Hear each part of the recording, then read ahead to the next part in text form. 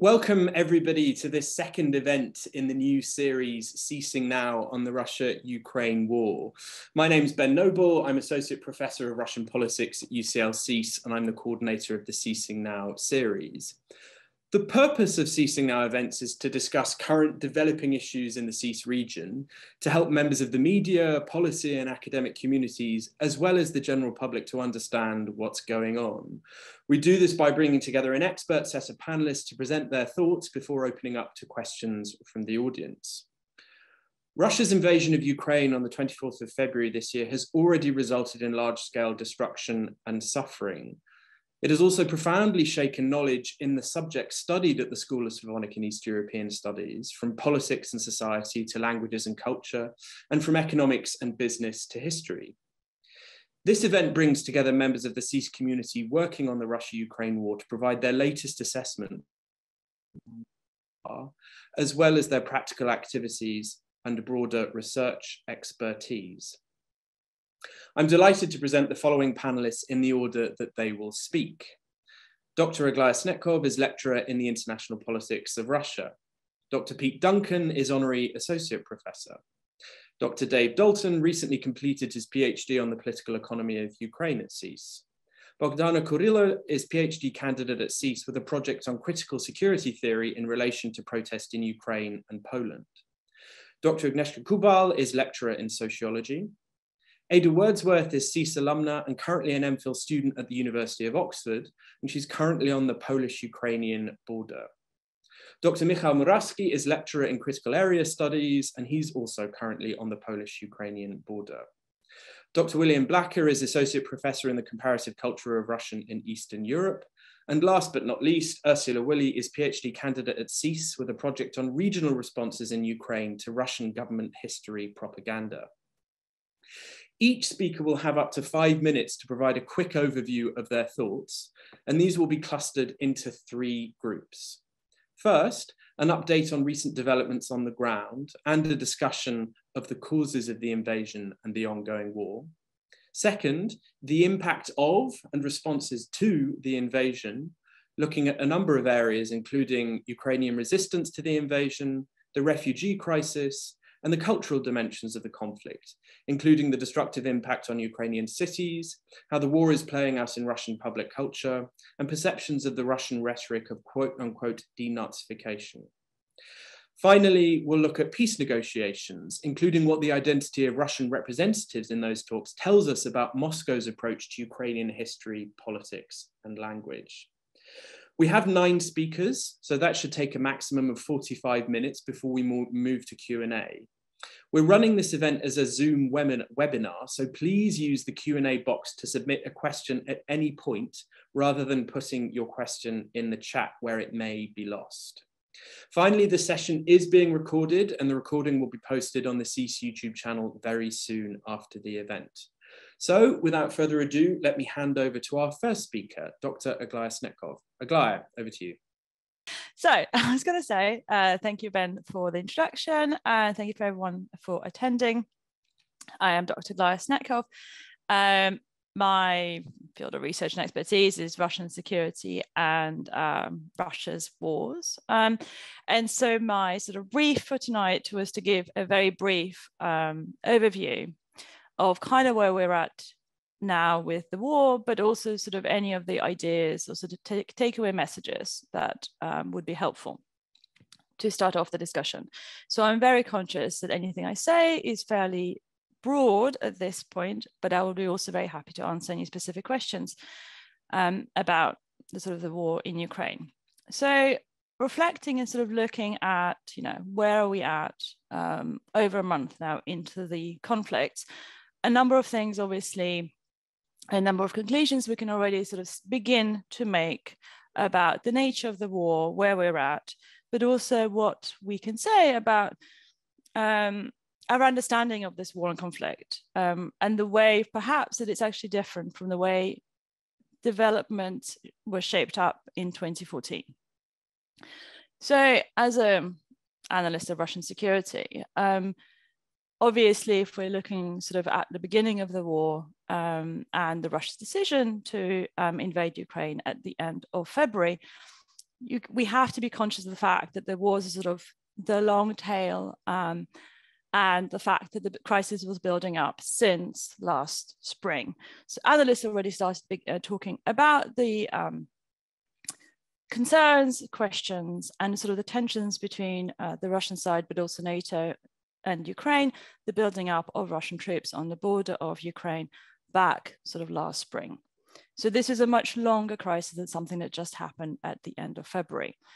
It was also sort of suggested that having not made many progress in terms of sort of trying to push for Minsk II last spring, that Putin kind of needed a victory or needed to come away with something this time around, having started the build-up of the troops back sort of in the late autumn, sort of November, December time. And therefore, there were real concerns about the fact that the pressure on the negotiators of the multiple sides, the question regarding Minsk II, were perhaps real. But most analysts, despite the very real buildup of troops on the border, sort of were hoping that this was a pressure tactic rather than the Putin regime actually sort of being prepared to wage war in Ukraine. As it turns out, of course, this was absolutely the rationale of the Putin regime. And looking back, I think most analysts would accept that the Russian side were hoping and expecting a sort of a quick victory, maybe not as quick as sort of the 8-day war or 5-day war in 2008 against Georgia, but nonetheless to be able to gain and create sort of quick realities and victories on the ground in order to induce pressure on the President Zelensky's administration. Now, personally, I think that there's been a lot of talk about the sort of the question of rationality with President Putin and the Putin regime. I think when we're looking at analyzing the conflict, rather than thinking about whether or not Putin is a rational man in waging this war and conflict, I think it's more helpful to think of it much more in terms of sort of the culminations of different logics from Putin's previous military campaigns, whether we're talking about Chechnya, whether we're talking about Ukraine 2014, the question of Crimea, whether we're talking, for example, about the Syrian operation, and for example, the example, say, of Aleppo. And I think in this regard, I would suggest that there was a culmination of sort of successes that the regime saw in the past of Russia being able to use this war and conflict in order to both bolster its position internationally, but also domestically, which is perhaps one of the reasons why they thought that a quick victory at this point in time, as Ukraine was rearming itself, would sort of bring certain both political, military, and security gains. Now, in practice, as we know, of course, the Ukrainian resistance has been, surprised many military analysts and Western governments, but has been very significant. And therefore, what we now have is much more of a sort of a war of attrition. And as has been announced last week, Russians moving away from having the sort of the three-pronged approach of trying to take over different parts of Ukraine in the north, the south, and the east, potentially now recognizing their inability of creating sort of a form of regime change in Kyiv and focusing much more on their operations in Donbass, although on the ground we haven't automatically seen that shift yet. But what can we say about the war sort of in conflict already a month on?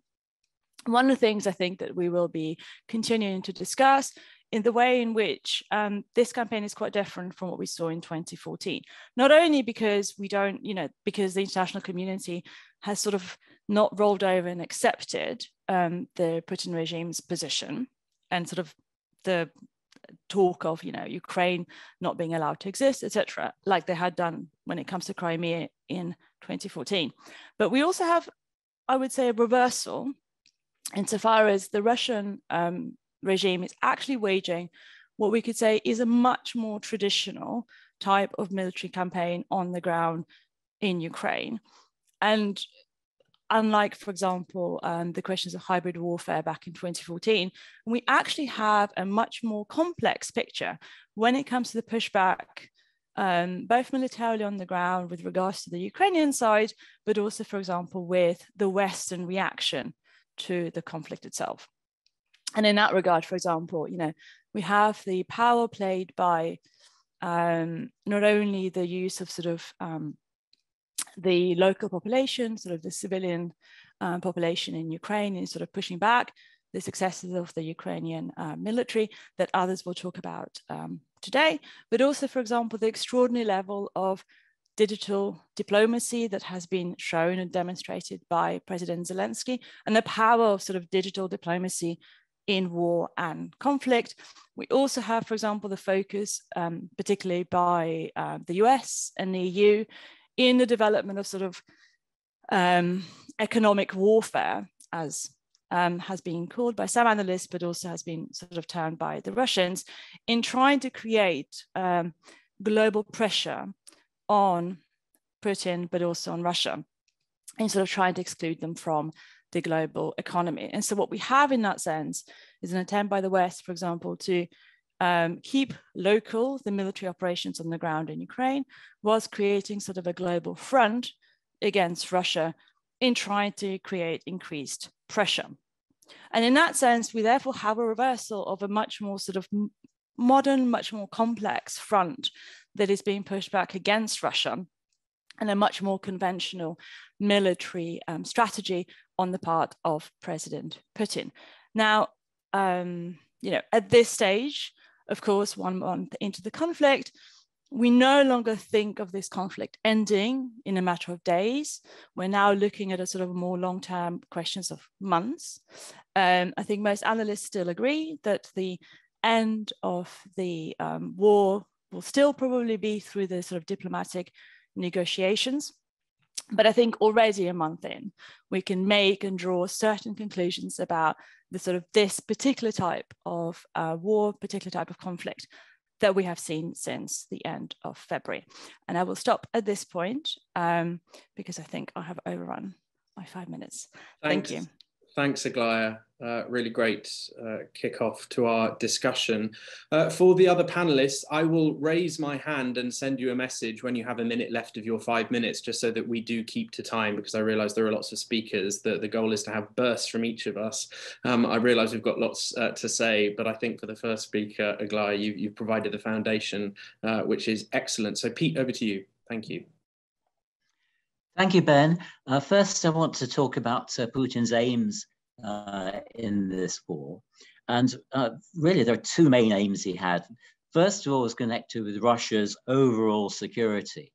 NATO enlargement that's gone on from 1999. And what he was talking about, rolling it all back to what it had been since then, before then. As far as I can see, this was simply a negotiating position. It was never serious, and it was quite abandoned. The real issue is the real aim is precisely about Ukraine, specifically about Ukraine, because Putin wants to punish Ukraine for twice rejecting a president who'd been favored by Putin. First of all, in the Orange Revolution, which was when the people of Ukraine revolted against the fraudulent elections, which would have made Yanukovych president. And electoral fraud is precisely how Putin, one of the reasons how Putin himself maintains himself in power inside Russia. And secondly, Putin wanted to punish Ukrainian people for the Maidan. Again, a revolution against Yanukovych, this time in power. So Ukraine was clearly choosing democracy rather than authoritarianism. And this Ukrainian model of an Eastern Slavonic state, which was capable of both developing democracy and then from that, beginning to fight corruption, would be very dangerous for Putin if it was copied by people inside Russia, if the idea that people inside Russia could change governments by elections. So at the same time as this, Putin has been cracking down on opposition inside Russia, greater repression, more censorship, closing down whatever independent media there was. And the thing is that Putin does believe, I think, that Ukrainians and Russians really are one people. He's said this several times. He's said this for 9 years now. And I think he believes it.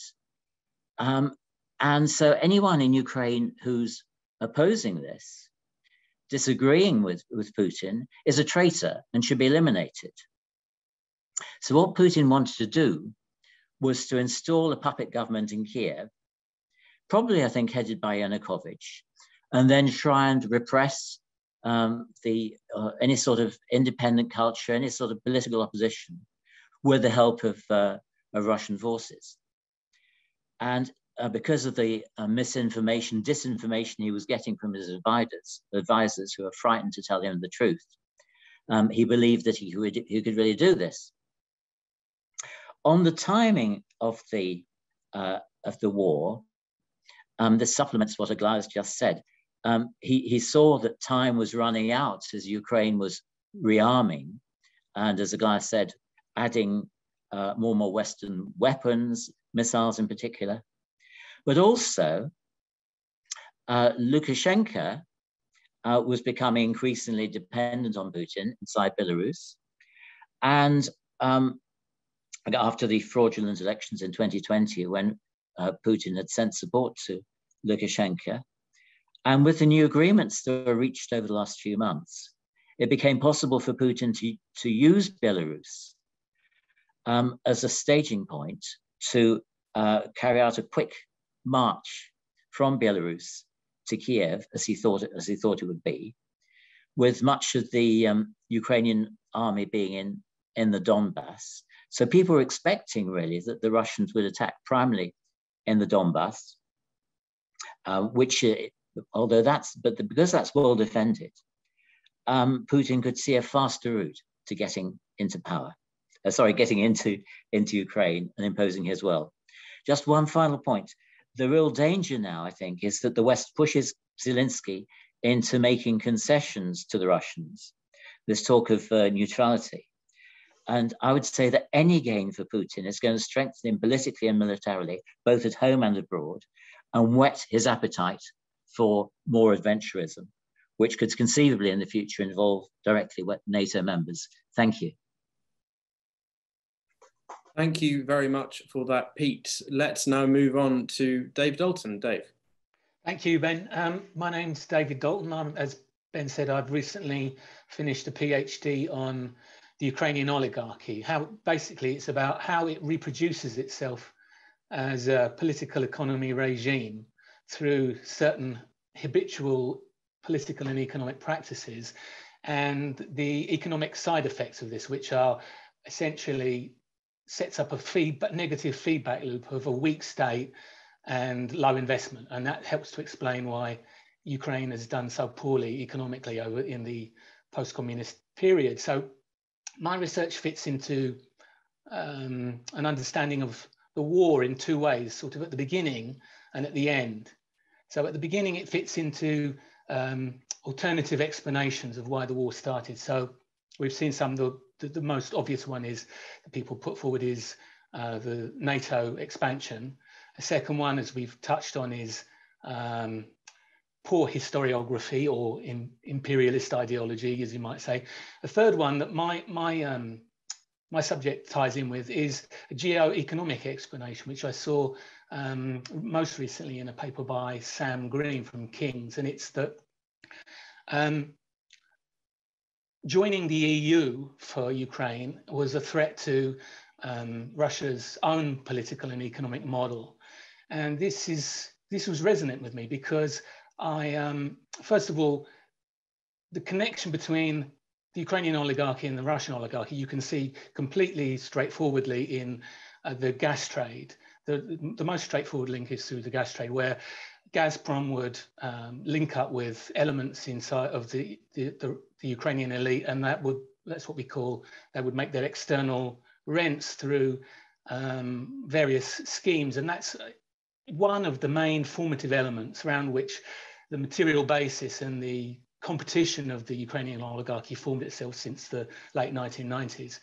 But with the war, which, as in this alternative explanation, this geo-economic explanation, is started not by security or geopolitical threat, but mainly by a threat of a DCFTA with the EU, which is a deep and comprehensive free trade agreement. And that's what finally we see on the ground forces Russia into using force in taking over Crimea. So this is, I wouldn't say this is the only explanation. It doesn't rule out the others, but I think it feeds into the others as part of an overall picture, because something of this scale doesn't happen through one cause. And I think it's the sort of thing that SSEES is good at, producing historical, detailed, insider accounts, multiple factual accounts that sort of go against the ones that you see in the popular press, the more abstract ones, which are power politics, or on the one hand of the right, and sometimes neoliberalism is the explanation. Whereas in fact, the stuff that we do explains it more concretely and more believably, I think, from the inside. So that's where my stuff feeds in from there. And from the end point, what I had hoped was that my explanation of why the Ukrainian oligarchy keeps going, which is, my explanation is, it keeps going through habit, through shared institutionalized habits, that this will help at the other end during the post-war reconstruction and reform, because it will help to explain why the traditional reforms, either from the outside, governance reforms from the outside, or the internal de-oligarchization reforms, why they don't work, because they don't conceive it as separately informed with this shared logic of the internal logic of the actors. And I hope that once this is over, my study will help to inform the policies that will be required, which the war has underlined, that governance reforms of political and economic governance will be desperately needed in order to ensure Ukraine's long-term survival. That's all I wanted to say. Thank you. Thanks, Dave. I'm going to take most of the questions at the end, but I see that there's one from Leanne Curran asking whether your PhD is already publicly available to read. So feel free to respond to that, Dave. Once it's gone through the corrections, email me and I'll send you a PDF. There we go. And we'll all look forward to reading the book, which I imagine you'll be producing swiftly as well. Will do, hopefully, as quickly as possible. Fantastic. Thanks, Dave. Let's move on now to Bohdana, Kurylo, to tell us about her thoughts regarding the invasion and the ongoing war. Bohdana, over to you. Thanks, Ben, and hello, everyone. My research focuses on how Ukrainian society has operated as a security actor. And I think it won't be an exaggeration to say that the success of Ukrainian resistance right now has a lot to do with the self-organization of Ukrainian society. Ukrainians have a history of uniting across communities, regions, and class divides in times of crisis. And the larger the scope of emergency, the stronger civil society becomes. And right now we see that Ukraine's survival is literally at stake. And therefore there are millions of Ukrainians volunteering and taking care of each other. These are ordinary people that are doing things that may seem small, but are extraordinary because of how they all together contribute to the collective effort. So what are the ways in which Ukrainian society has participated in the country's defense, outside of the army, of course? So first of all, we see ordinary citizens joining territorial defense forces, and roughly 100,000 territorial defense troops were enlisted in Ukraine within the first 10 days of the war. Secondly, there are also various groups that support the Ukrainian armed forces by helping to purchase military equipment and providing aid to hospitals. And an even larger number of groups are providing humanitarian assistance all around Ukraine. In many cases, they consist of local residents who have taken matters in their own hands, seizing the initiative to maintain basic services disrupted by the war. On this messenger or or WhatsApp, Telegram apps, you see a lot of people who are making spontaneous connections, asking things like who needs diapers, or whose pets need to be fed in that area or in that area. So at the same time, when I interview these agents, I hear from them that they perceive international NGOs and, mostly international NGOs to be quite impotent in this situation, and that there is a lack of coordinated international aid effort covering the whole of Ukraine. Unfortunately, most of international organizations do not operate within Ukraine, and they actually bring supplies to the Polish border and they leave them there. So it is then small society groups in Ukraine that have to transport food and medical supplies to local populations. And of course, they risk their lives while doing that. Finally, there are also grassroots protests taking place in Russian occupied cities. And despite being at gunpoint, Ukrainians peacefully protest and even try to stop Russian tanks with their bare hands.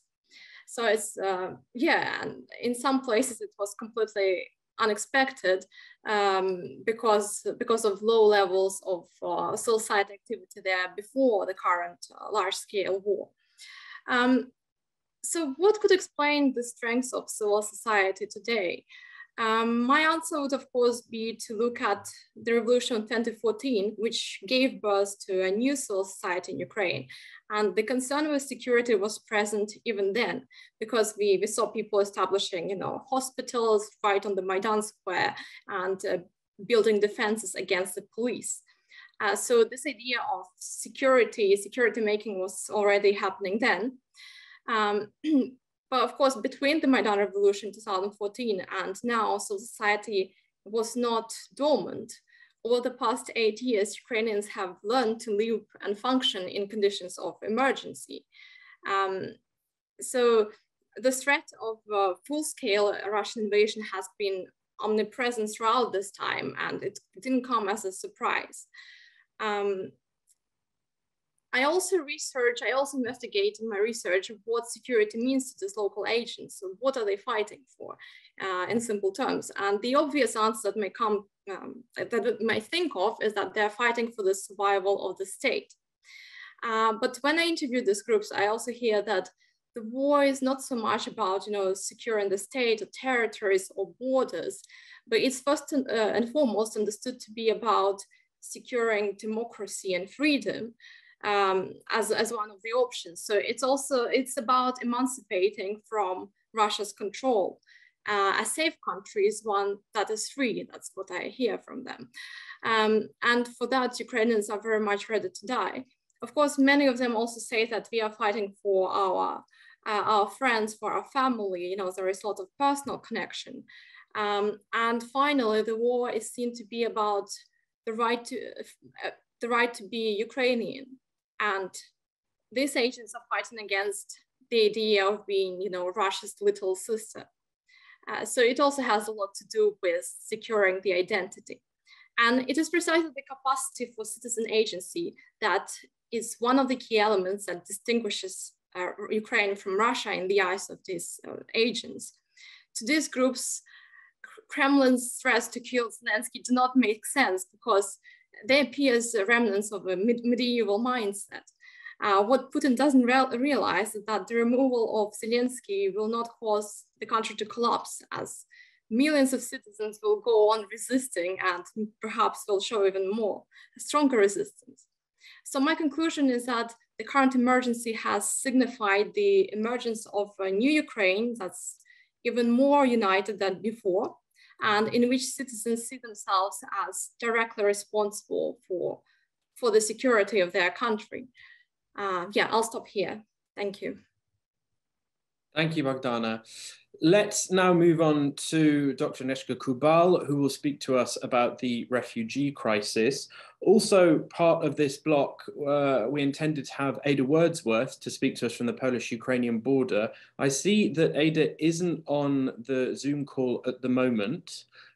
So it might not be that we get that insight from what's happening on the ground. If not, that's not disastrous. It also might be that Michał and Ada join us slightly later. But without further ado, let me hand over to Agnieszka. Over to you.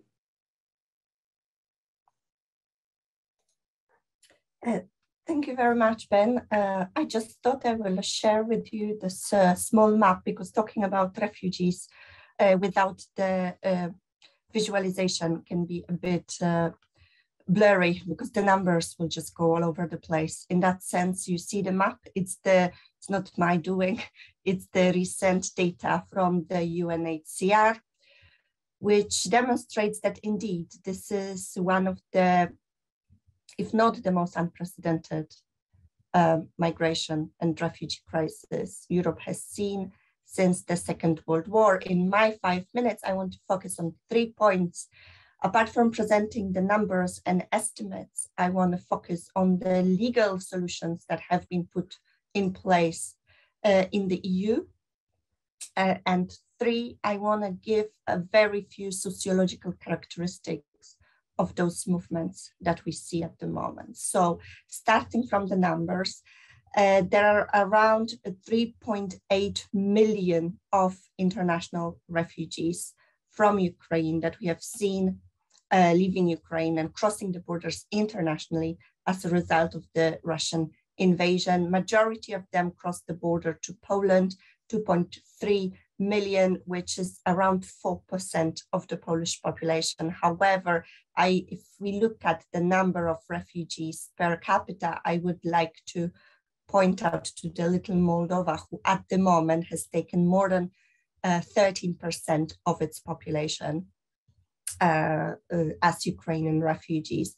They majority also crossed to Romania, Hungary, and Slovakia. But as the international experts are saying, and here I will rely on the estimates of Professor Maciej Duszczyk from Warsaw, the refugees are not necessarily staying in these countries. So Poland, for instance, at the moment has an estimated more or less 1.3, 1.4 million of refugees, because they are moving forward to the West. And that is, so there are, so the orange numbers you see are estimates around 250,000 in Germany, 270,000 in the Czech Republic, 25,000 in Austria, 30,000 in France, but also around 80,000 in Spain, 20,000 in Finland. As of the UK is concerned, we have 12,000 applications that have been approved by the Home Office. We do not know how many people are actually physically in the UK at the moment. With regard to, so you can see that with these numbers that we also see a mobility of refugees within the EU, because in contrast to an event that has been termed the most recent refugee crisis, and I'm using quote unquote, because in comparison to the current numbers over in 2015, as in the aftermath of the Syrian war, we had over 1 year, 1.3 million applications for asylum, a ballpark figure, 1.3 million applications for asylum. Here in the last 3 weeks, we have 3.8 million refugees already. So the academics policymakers likes to overuse the word crisis, but I would say perhaps now it's the right time to do so. The 2015 in comparison, I would say if it was a crisis, it was a crisis of European administration, where a European Union as a bloc of 600 million people could not accept 1.3 million refugees from the Middle East and Sub-Saharan Africa. So I'm gonna, so this is as far as the numbers are concerned. There are also more than 10 million people that have been displaced within Ukraine as a result of the conflict. And that's this figure here, IDPs, internally displaced people. And some were prevented from leaving, for instance, because of the cities being under open fire. In contrast to 2015, EU put in place, I would say, a very good way of accommodating the refugees, and that's a temporary protection directive mechanism. It was put in place as an aftermath of the conflicts in the Balkans in 1990s as a way to collectively accommodate for a large number of refugees displaced due to the war, which gives the people access to the labor market, healthcare, education, welfare system, and a legal residence for 1 year with the possibility of extension. What about sociological characteristics?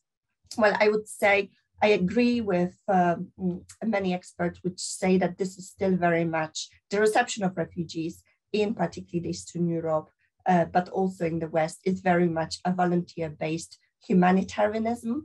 Anna Ratetska in the Border Criminologies blog at Oxford called it a festival of help, where really everyday people come up with offer of flats, accommodation, short-term support. The reason, of course, is that this is an unprecedented aggression of Russia on Ukraine. It's a war. At the same time, we see that the gender and age characteristics of people who are leaving Ukraine due to the mobilization, for instance, within Ukraine, are very closely aligned with what discursively has been imagined as the ideal refugee. So primarily we see women with small children, which again, I would say could be taken as a sociological characteristic, could be taken into account why the response to this refugee crisis is so different than what we have seen in 2015. Thank you. Thank you very much for that, Agnieszka. Given that Ada and Michał aren't on the call, I suggest we move straight to Dr. Uilleam Blacker. Uilleam, over to you. Thanks a lot, Ben. So I'm going to say a few words about language and history, two things that are kind of close to my own research. I research cultural memory and also questions of multicultural and multilingual culture in Ukraine. And these have been things that have been very much at the heart of a lot of the rhetoric around the war. So obviously Putin started off talking about denazification, protecting Russian speakers, using these kind of imperialist readings of Ukrainian history to paint his aggression as some kind of, so fulfilling some kind of historical justice. And these are things that have generated a lot of discussion, especially in Western media. Western media asking questions: where are the Nazis? Are Russia and Ukraine just the same thing, as Putin says? I think a lot of Ukrainians are really fed up listening to these questions. A lot of the Western coverage has focused on discrediting these ideas, to be fair.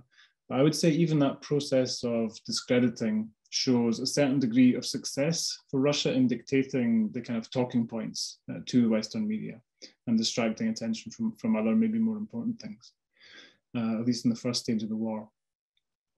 Inside Ukraine, obviously, I'm not there, so I don't know kind of what people are saying on the ground, but as far as I can judge from media, from contacts, from social media, I don't think people are talking a lot about these problems.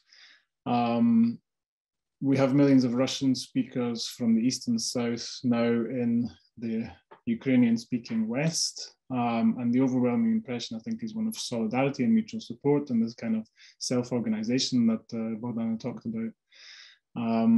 The question of kind of the Nazis in Ukraine, I think, is treated sort of as a little bit like a running joke, but the rhetoric is there on a kind of vernacular sort of level. So comparisons of Putin to Hitler are obviously very common, but I noticed it also became quite common in kind of ordinary media discourse to call the Russian invading forces fascists, without any sense that it's in some way kind of an exaggeration. I don't see a lot of serious kind of engagement with Putin's historical theories inside Ukraine. I think people are, just because people feel these things are not really worth engaging with and they have other priorities. Zelensky, it's been kind of interesting to follow what Zelensky's been saying about these things. I think a lot of what he said about questions of culture and identity and history and language have been for external audiences, because he knows that his Ukrainian audience is interested in other problems, more pressing problems. He, in the interview with Russian journalists yesterday, I think it was yesterday, the day before, he did speak about this, but basically just to call for an end to Russian manipulation and speculation on the question of Russian language in Ukraine. He mentioned it also in relation to Hungary, interestingly. And he sort of was very clear that nobody is banning the Russian language in Ukraine.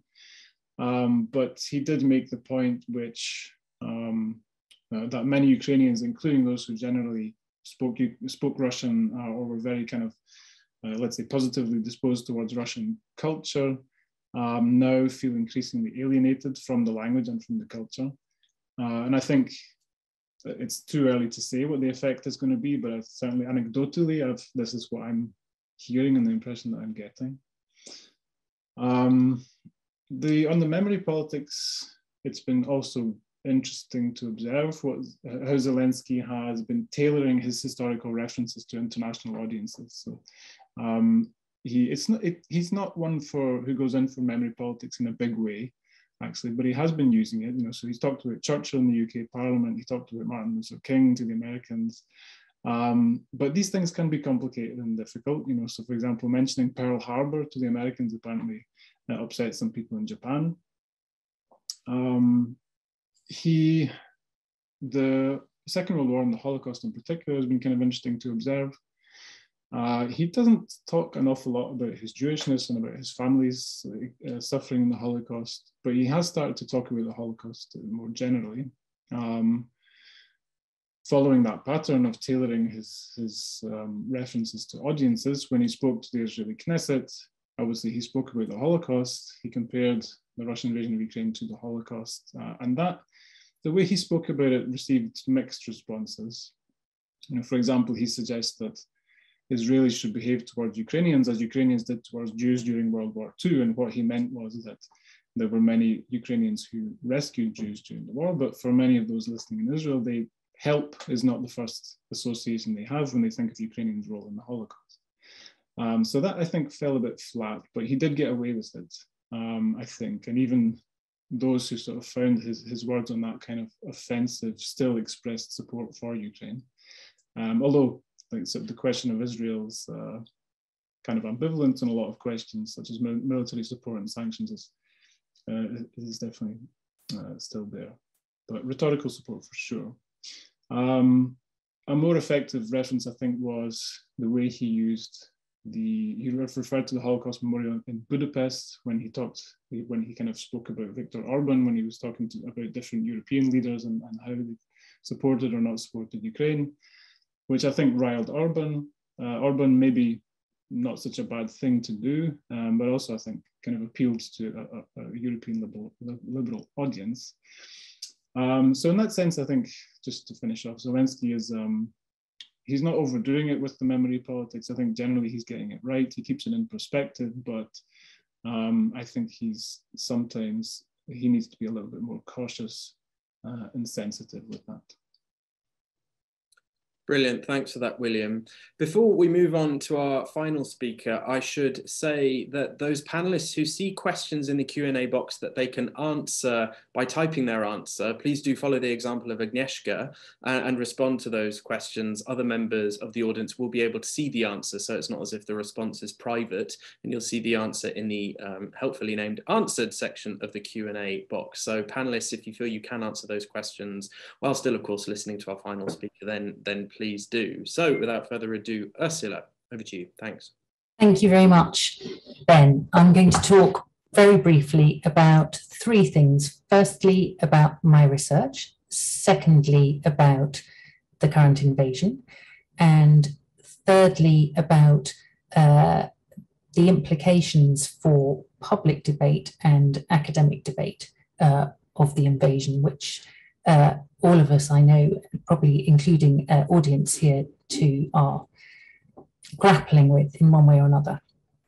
So firstly, my research, which has been about how different individual specialists and political actors in different cities in Ukraine since about 2012 have been trying to respond to the Russian government history propaganda, which has been obviously very evident to lots more people in the last month or so, but has been going on in one way or another for a very long time in Ukraine. You could argue for centuries, or you could argue since 2005, there are lots of different places to draw the line.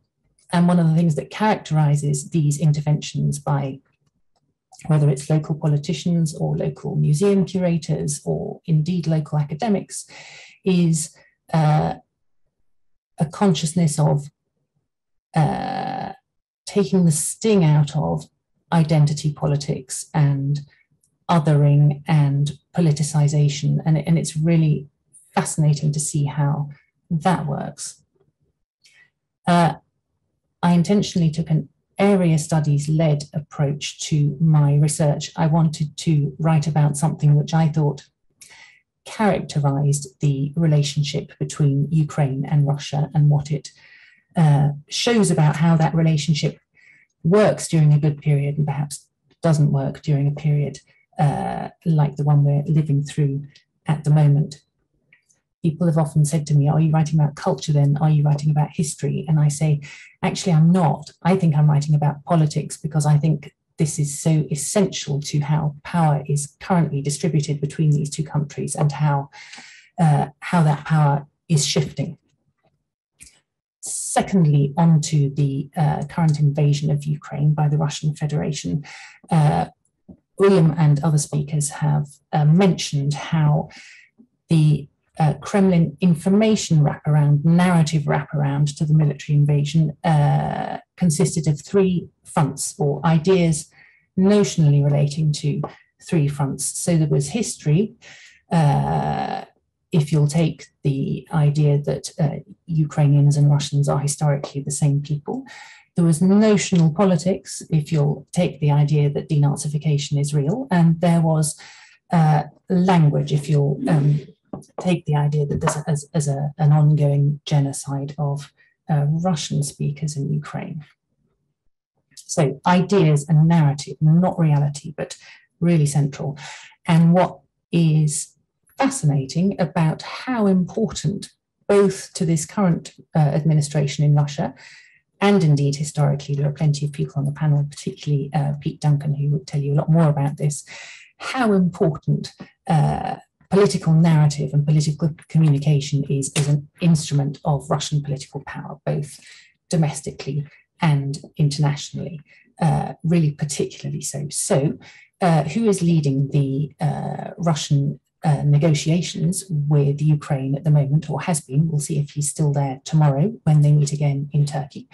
It's Vladimir Medinsky, who was until January 2020 the Russian Minister of Culture, who was Russian Minister of Culture for a long time, from I think 2012 to the beginning of 2020, when he became an advisor to President Putin, and whose long career as the Russian Minister of Culture is worth taking a look at in terms of the things he said and the things he did to do with promoting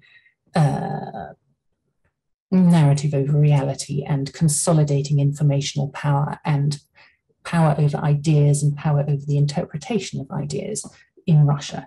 So what do we see as a result of him leading the peace talks, or so-called peace talks from the Russian side? I think I only see that with the Russian political system in this configuration, in this state, that control of narrative and control of interpretation, whether that's for us, for Western audiences, or for audiences at home, remains one of the most important things for the current Kremlin. Do we see that if he's given the right narrative off-ramp, there's a chance of that? I don't think I would go that far, but if you were very optimistic, you might. So that's on the current invasion. Thirdly, and this is to broaden things out very briefly, the implications for public debate and academic debate for all of us as a result of this invasion, which I think are huge and which we're all coming to terms with. And I know that in a sense I'm lucky because I've been coming to terms with them for longer than a number of people. But that I think despite the difficulties today, the difficulties in our academic community and the difficulties in our international academic community also,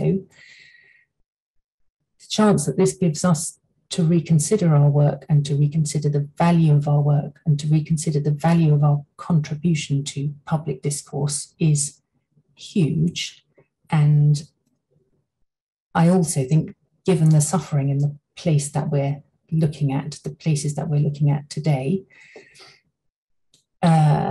perhaps a kind of social responsibility on our part as well. So I think that's something for us to bear in mind as we go forward with this discussion. Thank you. Thank you very much, Ursula. And I see that Ada and Michał have just been able to join us from the Polish-Ukrainian border. Fantastic. Now, we have gone slightly over the apportioned 45 minutes, but I don't want to turn down the opportunity to hear from Ada and Michał. I would, again, draw the attention of the audience to the fact that lots of the questions are being answered by the panelists in the Q&A box. So hopefully that's a hybrid way in which we can hear from our two additional panelists, but also your answers, your questions will be answered in the box. And hopefully we will have time for Q&A as well after Ada and Michał have spoken. So Ada, if you want to go first to give us a sense of what you've been doing on the border, that would be fantastic. Hi, so I have been at the Przemysl border, which is the Biomedica, which is the busiest border crossing for the past 2 weeks now.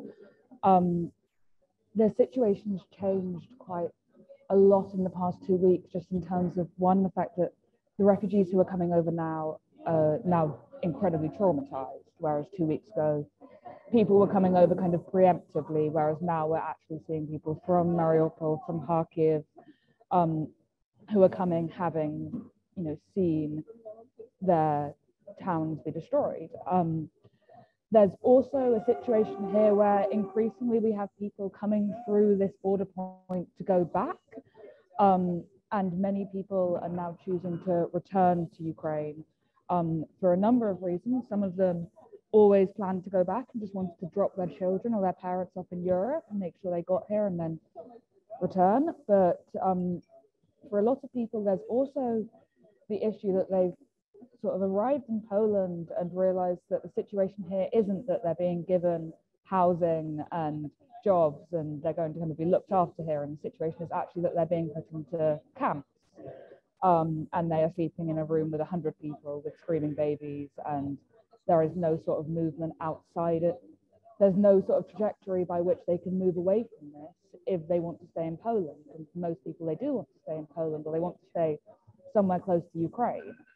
And so, we have people coming here from the UK, from France, who want to help people get to these places, but on the whole, people don't want to go that far away from their family. They want to be able to return to Ukraine at a moment's notice, as and when they are needed, or as and when the war ends. And so, where 2 weeks ago it was ushering people into this kind of new land of hope, it now feels like increasingly people are coming here traumatized and broken by what they've seen, and then I'll see them a few days later saying, actually, I'm going to go back to Kharkiv because I would rather be there supporting my family than I would be here living in a camp where everyone has COVID, everyone has norovirus, everyone has lice, and I'm being treated like nothing. So yeah, the situation is basically very fluid, but that's what I'd say my impression of the past 2 days has been, that it has been about, yesterday, there was one platform of people going back to Ukraine and one platform of people arriving from Ukraine, and they were equally full. And so the situation, I think, is more complex than perhaps it's being reported as being in the UK, because, and in the EU in general, because the EU wants to feel like it's doing a really good job welcoming everyone, but it's doing actually a bad enough job that people are choosing to return to an active war zone as opposed to staying in the accommodation provided for them by European states.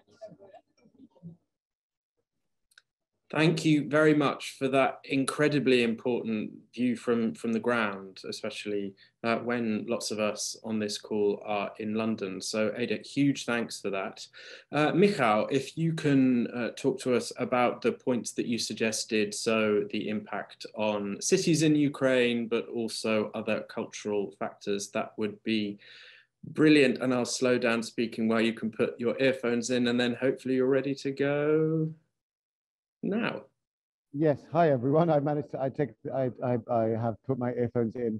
So sorry that we joined in a little bit late. I just got here. Ada's been here for a month.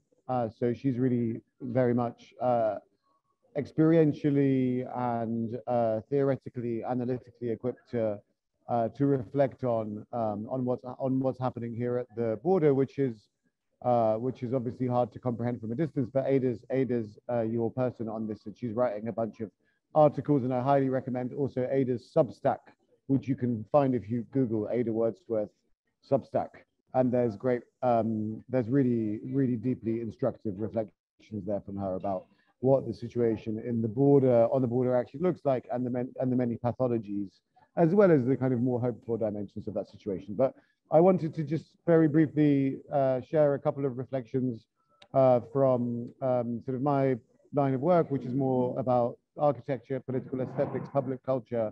I hate to start with Vladimir Putin, who is probably somebody we should not be seeking to foreground or center in these discussions, but Putin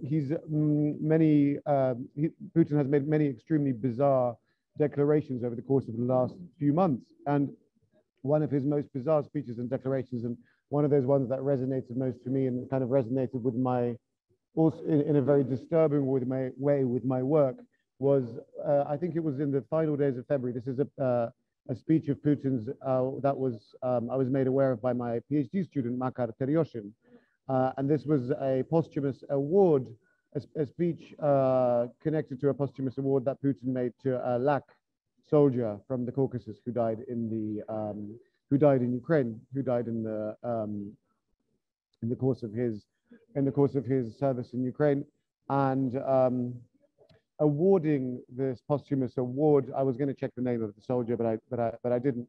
I didn't have time. Awarding this posthumous award to the soldier, Putin put himself forward as this kind of really terrifying, disturbing, bizarre, sovereign personification of the centripetal kind of imperial diversity of Russia in one person, and in particular as this kind of personalized microcosm of Russia's war. So he said that while I may be a Russian from Ivan and Maria, in this moment, I am a Lak, I am a Chechen, I am a Mordvin, I am a Jew, I am an Ingush, I am a Chechen. I think he even may have said one of the nationalities twice. So he really kind of, he really rendered this imperial sovereign embodiment of himself as the center of the empire in an extremely kind of vivid and bizarre way. And I've long been interested in the way that this kind of Russian public culture, public space, and architecture revels in these kinds of centripetal condensations of Russia's imperial diversity. In particular, I focus in my work on Moscow, on architecture in Moscow, on the way in which Park Zaryadye, which is this hybrid American designed landscape park and multimedia attraction in the shadow of Moscow's Kremlin, brings together the landscape zones, landscape typologies, flora, tundra, taiga, steppe, cuisines, and floral diversity of Russia together in its design and its cultural program.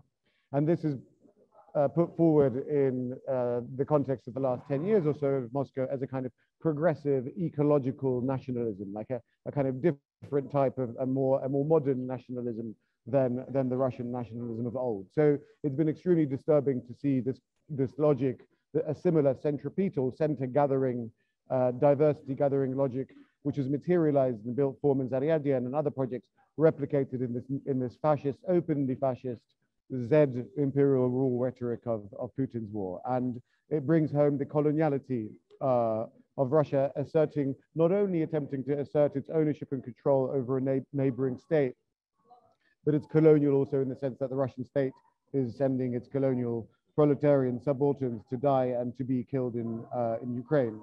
And there's just one other thing I wanted to mention. I organized together with colleagues from Goldsmiths and Queen Mary a symposium last weekend on the topic decolonizing Russia's war on Ukraine. I urge you to have a look at the YouTube recording of this symposium. I'll share it in the chat in a second. There were around 10, 15 actually, mostly Ukrainian filmmakers, intellectuals, artists who participated in the symposium, sharing their views on this sort of colonial, on the various colonial dimensions of Russia's war on Ukraine. And one of the most disturbing things and difficult things about this symposium was it happened on Saturday, which was a day on the morning of which Russia had already bombed Babin Yar, the Holocaust memorial site in Kiev on the 1st of March. And on the 26th of March, it also bombed Drobitsky Yar, which is another Holocaust memorial site in Kharkiv, and destroyed, well, or damaged the menorah monument, which is erected by a Kharkiv Jewish architect on this site. And during the symposium, one of my friends who's from Kiev came up to me and showed me a photograph of this menorah destroyed, the place where her Jewish family are buried, or where they were killed in the Holocaust, in the shooting Holocaust that took place there. And then a couple of hours later, during the symposium as well, we received notification that the bombardment of Lviv had taken place. And this same person has a flat in Lviv, her entire family in Lviv. So in the morning, her ancestors were bombarded, and in the afternoon, her living family and her entire kind of life world were under threat. So this was, and at this moment too, I was texting with another symposium participant who's from Kharkiv and who's an architectural historian of Kharkiv and who will be coming to UCL almost certainly soon on one of the first UCL academic sanctuary fellowships. And she told me that there is a phrase that her mum kept using during, or that she'd heard many people use, and I have heard other people using this phrase too, other Ukrainian contacts using this phrase, especially those who are located in Kharkiv. The front runs through us. This literal declaration, the front, we are in danger, we are under threat because the front runs through us. Front idiot через нас.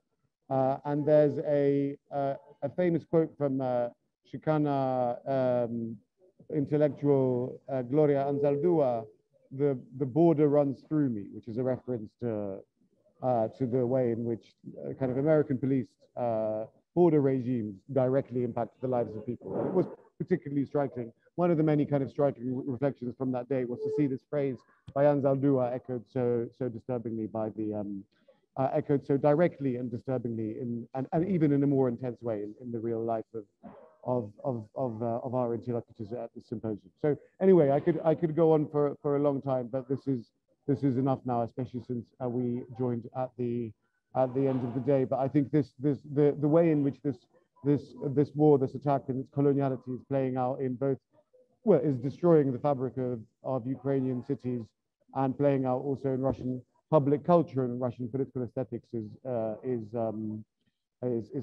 continues to be fascinating and disturbing. So I'll stop there. Thanks, Michał. So a reminder again that lots of questions now have been answered in the Q&A box, but I have selected 3 questions to ask, and I've got some idea about which panelists that I'm going to direct them to, but also panelists, feel free to jump in if you want to chip in. So the first question relates to Michał and Ada. It's from Paul Sims. And it's Paul says, you mentioned COVID-19, norovirus and blight. 2 questions. Are COVID vaccines available where you are? And the second is typhoid a problem? That's a question from his brother, an emergency registrar. So that's the first cluster of questions. The second cluster of questions relates to what Pete said. So this is from Rashid Chowdhury, a question for Pete Duncan. Is there any possibility of Ukraine emerging with some sort of victory and avoiding further dismemberment dismemberment without making the kind of compromise with Russia, such as accepting a neutral status, which you argue should not be made? In the absence of such a compromise, will the war not go on indefinitely to the detriment of Ukraine's civilian population? So that's the second question, which is directed at Pete. And then the third question might already have been answered while I was lining them up, which is absolutely fine. The answer will be in the answered section. So let me now turn to a question asked by Laura Steinker, which relates to misinformation provided to Putin by his advisors, making him believe that he could undertake this operation, that is the invasion of Ukraine, quickly and successfully. This is a question to any panelist who feels that they'd like to respond. Do you see a possibility of any significant fallouts occurring within the Kremlin's inner circle as a result of this quote unquote bad advice, leading to potential instability within the inner circle? As in Putin blaming his close advisors for miscalculating the situation and this causing tensions or changes in policy. So they're the first three questions. If we can go to Paul's question first, Michał and Ada, do you have your responses to that, please? Yeah, so there aren't COVID vaccines being provided here, which is definitely an issue because we have fewer than, I think it's fewer than a third of Ukrainians are vaccinated, if I think that's the correct statistic. And, you know, I heard of a babushka a few days ago who some of my colleagues, interpreters here spoke to, who ended up catching COVID on her first night here and spending 10 days in hospital in Przemysl. And I'm sure that there are many other cases like that which we aren't hearing about. But no, there aren't any vaccines being offered here, which I do think is a massive oversight by the medical authorities here, but that also, everything seems to be a bit of an oversight here generally. Re-typhoid, I haven't specifically heard about that, but it could be an issue. It's not one that I've come across. Thanks, Ada. Michał, anything to add? Yeah, I mean, I'm really, with regards to the second question, it's a great question. I'm not well equipped to answer that question. Like, I work on architecture, on public culture. I'm not an expert on the Caucasus. From what I understand from those friends and interlocutors who know more than I do about the Caucasus, there are tensions being reignited in Chechnya. There are Chechen soldiers fighting in Ukraine on both sides of the war. But I'm really, I have heard other people make this claim confidently, but I can't confidently answer that question because I'm not an expert on Chechnya or on the Caucasus. Thanks, Michał. So Pete, over to you to answer the question from Rashid Chowdhury. Thank you, Ben. Yes, this is a difficult question because I was saying that I didn't want, I didn't want to compromise. I thought the West was pushing Zelensky into a compromise. It's easy for me to say that because I'm not being bombed. I'm not fighting in the war myself. But my concern, as I said, was that any compromise now will lead to more demands from Putin in the future. So the direct question was really whether Ukraine had a chance of winning the war. And I think Ukraine does have a chance of winning the war. What is essential is much more help from the West, sending out those MiGs that I think are still in Poland, much more missile deliveries. Zelensky said very clearly what kind of help he needs. And I think if the West gives him that sort of help, then we've seen the enthusiasm of Ukrainian civil society, as Bohdana was saying, we've seen the enthusiasm of the fighters themselves and the disorganization on the Russian side. So I really think there's a chance of a Ukrainian victory. I'm not saying it's going to happen, but certainly a moral victory. But it actually leads me on when I'm looking for the thing that will most likely lead to a Ukrainian victory is in relation to Laura Steinker's question, which, if I could leap in on that one, Ben, please, as well, because what we have seen discontent at the top, insofar as, I mean, most obviously, perhaps we've seen among the Putin's circle, we've seen Chubais leave for Turkey, but more importantly, in this context, we've seen the FSB inside the FSB who are being blamed for now for giving the false information, because they were too scared to give the true information in the first place. We've seen the head of the 5th Department that's responsible for work in post-Soviet states, in other words, inside Ukraine, and his deputy getting moves made against them because they're clearly not happy with the way things are going. We've seen the arrest of the number 2 in the National Guard, Rosgvardia, on accusations of treachery. I don't know what that's about exactly. I don't think anyone does outside the Kremlin, but it's an indication of discontent. And the armed forces, most importantly, they've lost, I think it's now 7, I may have lost count, but major generals. And remember, when the Minister of Defense and Gerasimov, the chief of the General Staff, on television, giving them orders to put the nuclear forces on alert, they didn't look at all happy. What they should have done straight away after getting an order from the Commander-in-Chief, they should have said, "Есть, товарищ Верховный Главнокомандующий." Yes, Supreme Commander-in-Chief, comrades. Others will do it. They just sat there. They can see that now that their military assets are being destroyed. The Russian state is being crippled in economic terms, and remember that also the people in the leadership of the FSB and the armed forces, they've got properties in the West and they're being hit by the Western sanctions. So I think what could finally trigger a move against Putin, if he was to instruct them to use chemical weapons, instruct the armed forces to use chemical weapons, or even more so, if he asked them to use nuclear weapons, then I think they would just refuse to obey the order. And then they would have no alternative except to kill Putin, having disobeyed his order. Otherwise, they themselves would get killed. Thank you. Thanks, Pete. Dave, I see you've raised your hand. I just wanted to say that the 2 or 3 stories, one about the tires, using Chinese tires on their military equipment, one about using a radio system they'd invested $1 billion in, and another one about this FSB supposed to be bribing the Ukrainian military and the Ukrainian political leadership, but they kept the money themselves. These are sort of tie in with what my earlier explanations, political economy. They thought that they could take the money, instead of buying proper Goodyear tires, they bought Chinese tires. Instead of investing in a proper secure radio system, they kept the money. Instead of bribing, they kept the money. And this is the explanation that I've seen, because they didn't think Putin was crazy enough to invade. They didn't think it was going to happen. So, you know, this logic of the system rather than individual rationality, I think is part of it, and this will set off some things at the top. And as we know in theories of revolution, splits in the elite are essential. The splits in the elite joining up with popular grievances, with the Russian economy set to fall between 10 and 20% this year, depending on whose forecasts you believe, possibly, if it lasts long, going back to what it was in 1991, because the Russian economy has only grown by 30% in 30 years. So we need to look up at the join-ups of the factors that could lead to its downfall, I think. That's all I wanted to say. Thank you. Thanks, Dave. Aglaya, your hand was up but then went down.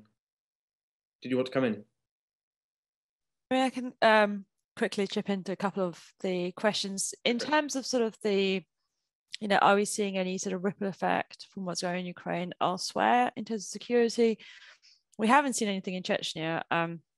There are 2 sides of Chechens currently fighting in Ukraine. The sort of Kadyrovцы, who seem to be mainly doing it for show. And you do have the Chechen troops on the side of the Ukrainians who actually are seemingly taking part in real fighting. The Kadyrov troops seem to just take videos and look very clean when they are inspecting the vehicles. But what we are seeing, for example, is the ripple effect of and the impact of the Russian regime bringing in the forces from elsewhere.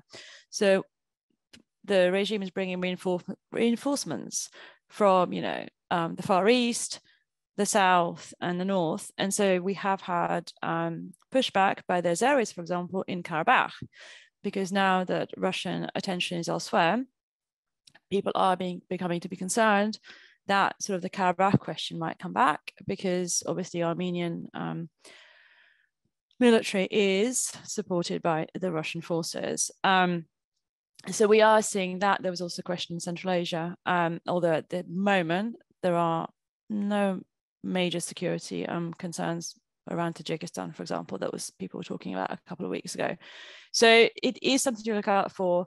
And of course, I mean, not that anyone's invading Russia, but it is interesting to see that the Russians are sort of focusing their military operations on Ukraine as we speak, with effects elsewhere.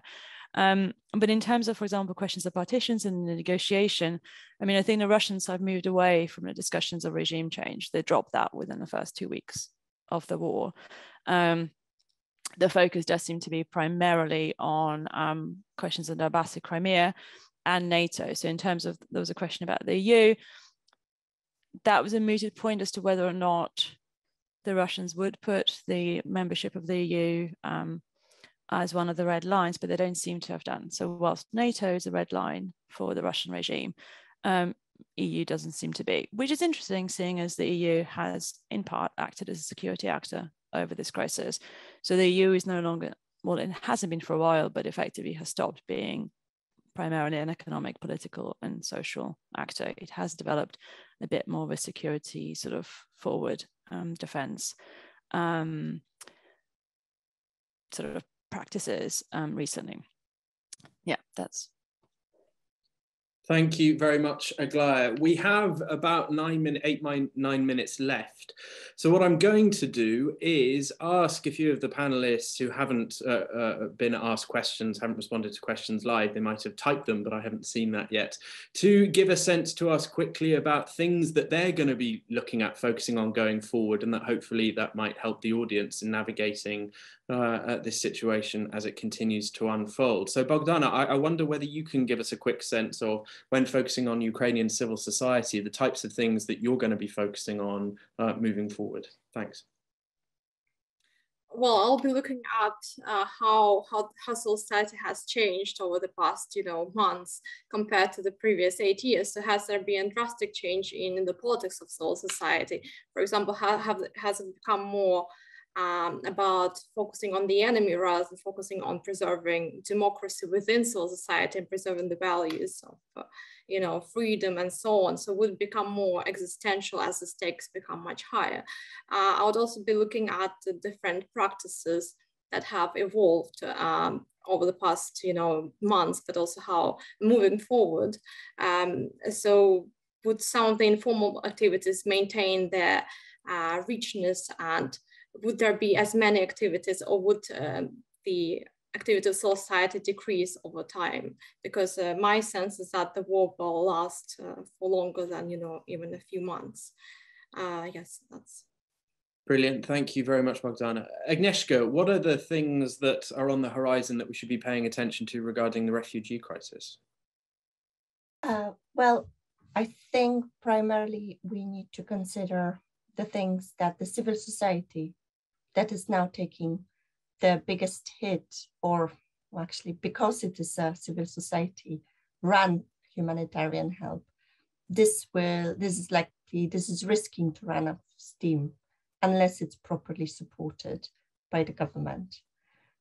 I also wanted to mention, I mentioned it already in a response to one of the questions from the audience, that Poland and Hungary are currently embroiled in a big crisis with the EU conflict over the rule of law, and therefore no money that were due for the sort of COVID post-recovery was so far released to Poland because of the conditionality principle that has been invoked here. And as a result, I think that also stands in the way of any support being of any financial support being moved to these two countries. We can argue that, again, there are different bureaucratic ways in which this could be bypassed. The money could be moved directly to NGOs who are actually needing the money most and will make the best use of it. They could be moved, instead of to the central government, they could be moved to local government, for instance, again, with a specific conditions where this money should be spent for, etc., checks and balances in place. But as we know, EU is a rather bureaucratic organization, so this is likely to take some time to decide, which I think is the biggest issue at the moment, because the civil society can be running out of steam.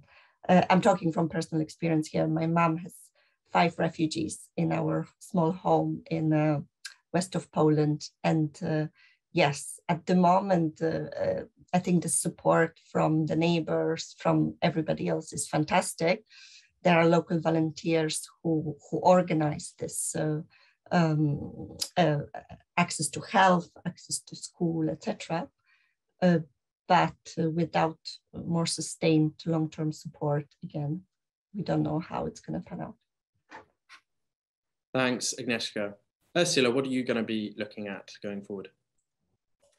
I'm going to be listening to what Medinsky has to say, and I'm going to be listening to what Putin has to say, and I'm going to be watching how different figures in Ukraine respond asymmetrically, which they nearly always do.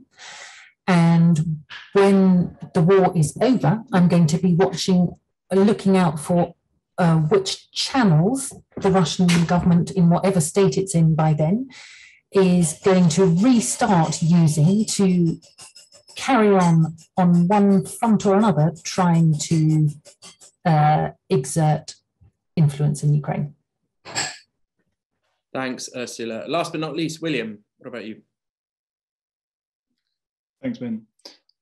So I will definitely be looking at cultural developments, something I've been looking at for a few years already, the Ukrainian sort of culture of war, the literature, the drama, the poetry, the film. And I would say, please take these things seriously as political scientists, or whatever discipline or field you're in, because if you want to understand the experience of the situation of the war, the psychological dimensions of it, various kind of nuances, whether it's to do with the loss of home or reflections on language, all of these kind of things that you don't come across so much when you focus on the news coverage, which is about politics and geopolitics. And please have a look. And if you're in London, for example, come to the Royal Court Theatre on Friday. There will be a couple of plays